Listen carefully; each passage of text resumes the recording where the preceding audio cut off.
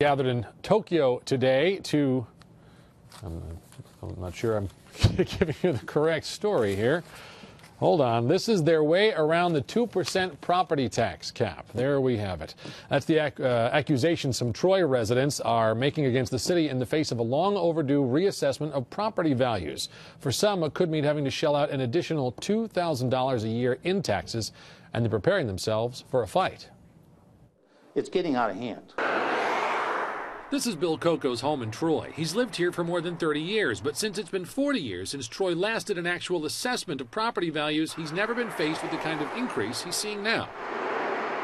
In 2012, they assessed, or the fair market value was $158,000 plus. And now, in the preliminary assessed value is $180,000. Bill was at the Troy Public Library Monday researching the values of similar homes, preparing to fight the assessment made by GAR Associates, who've taken heat for similar assessments throughout the capital region.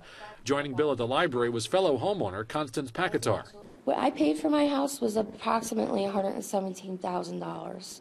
Their assessment for my property is $145,000. I don't know how they came up with that number.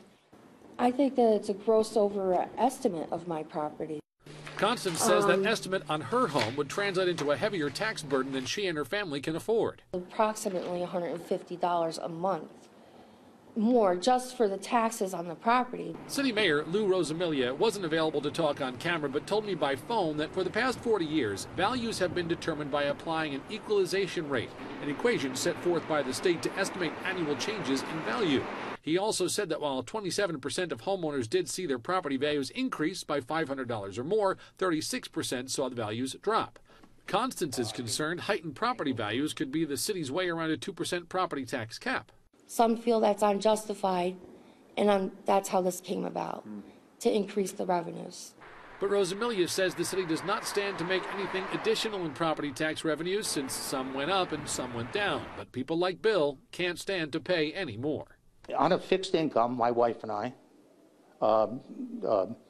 being retired, we didn't plan on this. Every time we turn around, there's something new. GAR Associates is holding an informational meeting about a half hour from now to help people understand how the new assessments were reached. That's happening at the Boys and Girls Club. Calls to GAR's Albany office today were not returned.